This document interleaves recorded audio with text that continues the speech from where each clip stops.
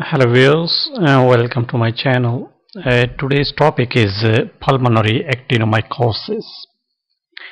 But before starting, I would like to request you to like, subscribe and share these videos to support this channel. And if you need more information about any disease or any medical condition, you can visit my website, which is www.diseasesandtreatment.com, and the link for the website is just below this video in the description area. So once you click that link, it will take you to the website. Now I come to the topic, pulmonary actinomycosis, and the alternative names for this condition is thoracic actinomycosis.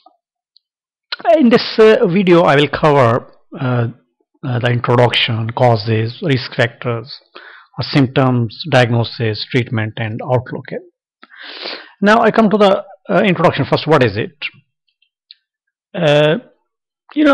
Pulmonary actinomycosis is a rare bacterial lung infection, and it's not contagious, and it mainly affects the people between the ages of 30 and 60 years, and it occurs more often in men if compared to women. And the treatment is generally successful, but it can be lengthy process. The next thing is about what are the causes.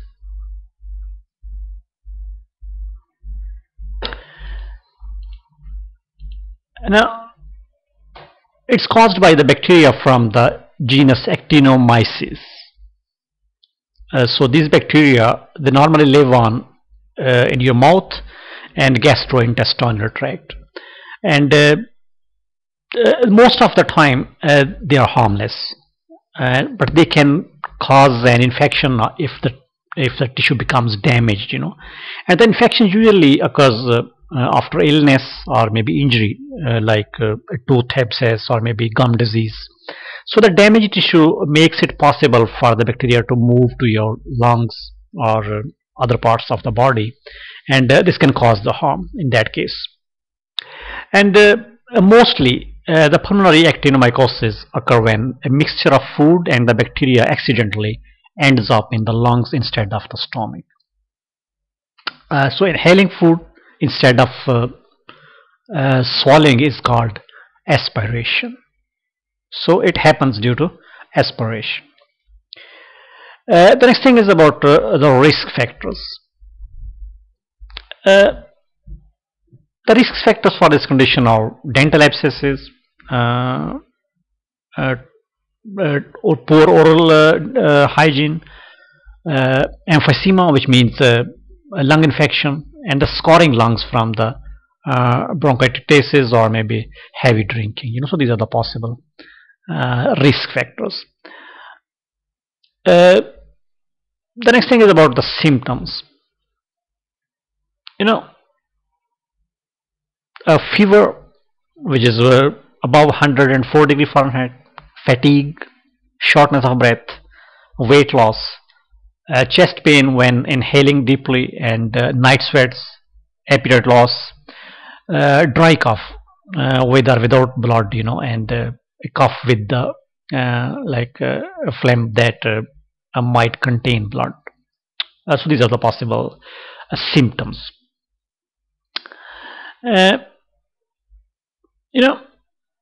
Without treatment, pulmonary actinomycosis can destroy parts of your lungs. So you could also develop a brain abscess or maybe brain infection, which is called meningitis, and this is potentially life-threatening. And other complications include emphysema, serious bone infections called osteomyelitis. So these are the other possible complications. The next thing is about the process of diagnosis. So how do doctors diagnose this condition? As you know, the symptoms of the pulmonary actinomycosis are similar to those of other conditions, and your doctor might have to perform several tests to confirm the diagnosis, and these include lung biopsy, bronchoscopy, complete blood count, chest CT scan or maybe MRI or X-rays, and sputum culture as well, and thoracentesis. So these are the tests which your doctor will order. Lung biopsy is a procedure where your doctor will take a piece from the lung to see under the microscope, and In case of bronchoscopy, a thin tube is used to see inside your lungs, and then the complete blood count is a blood test, and thus imaging tests like X-rays, MRI, CT scan. So these are the helpful tests to diagnose the condition. Now, once diagnosed, then the treatment it may be the medications and maybe surgery. The penicillin is the most common antibiotic treatment, so it's usually given as injections for 2 to 6 weeks. So then the oral penicillin is used for up to maybe 6 to 12 months. So it's a lengthy process, and it can take up to 18 months to treat for a cure, And if you are allergic to penicillin, your doctor will prescribe the alternative antibiotics like tetracycline, etc. Surgery is another option, and you might need it to have the fluid surgically drained from the lungs. And this condition is potentially life-threatening, and the excess fluid can lead to pulmonary edema. So surgery can also repair the tissue damage in your lungs. Well, the good dental hygiene can help you to prevent this condition. And like brush and floss your teeth twice a day, get regular dental cleaning, eat fewer sugary foods, don't eat too much sugary foods, So this way you can prevent it.